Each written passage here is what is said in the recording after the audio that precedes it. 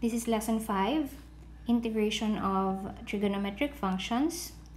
We are to evaluate the integral dx over cosine 3x cotangent 3x.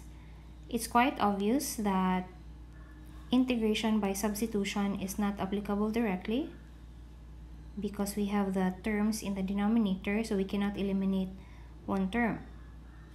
But what we can do here is to express this single fraction as a product of two fractions. That's 1 over cosine of 3x times 1 over cotangent of 3x dx. And again, we recall our identities. We recall that secant of u is equal to 1 over cosine of u, and that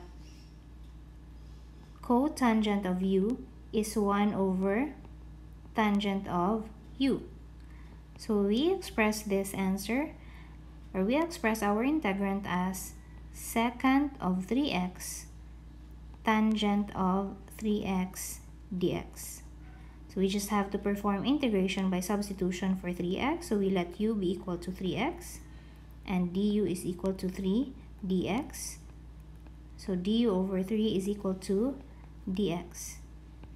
And we substitute in our integrand, that's secant u tangent u du over 3.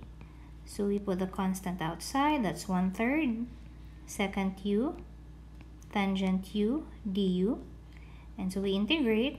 That would give us 1/3 secant u plus c, and then using the original variable, that's 1/3 secant of 3x plus c.